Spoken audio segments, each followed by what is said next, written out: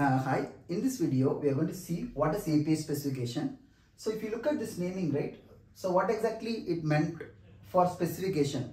So specification is like instruction or definition. So for example, you are developing some API, but for that you need to give or write some design for it. So API specification, it is done at the stage of API design. So in the API design phase, we need to give our instruction about our API. So basically, somebody is calling our API, what parameter they need to pass it. So if it is a get method, what is the endpoint they need to call, or what is the method they need to use it, or if they need to pass some headers or query parameters. So those kind of information we need to document it with the proper syntax. For example, your title of the API or your API description will go in the title. And similarly, right, if you have a resource endpoint. So for example, in this example, I have kept as orders. So orders as a resource, or it is called as a endpoint. And in that particular endpoint, what are the different method I have? So here I have only get method. Similarly, if you have to get the orders, so I have a get method.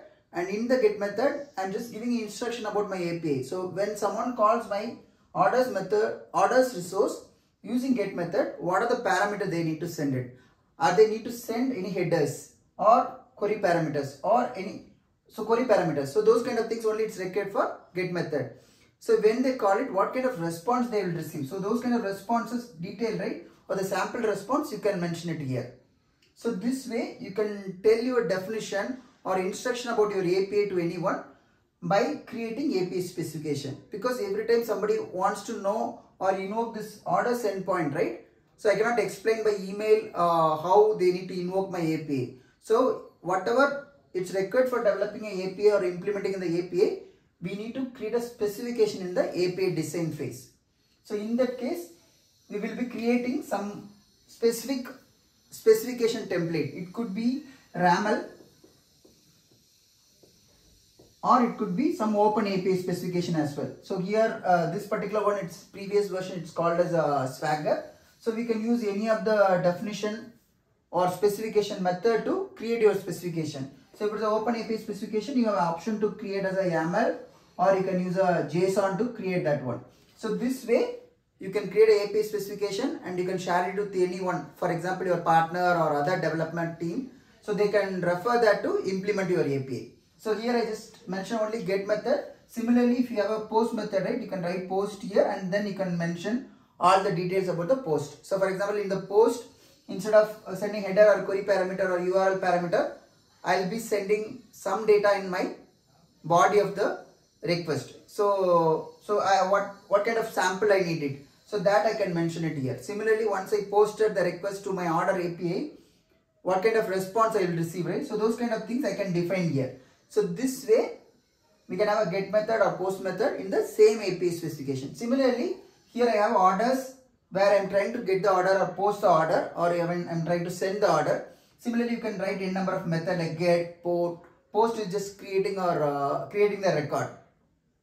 Similarly, if you want to write a put to update the record, you can use a put method to update the record. So this is for one order endpoint.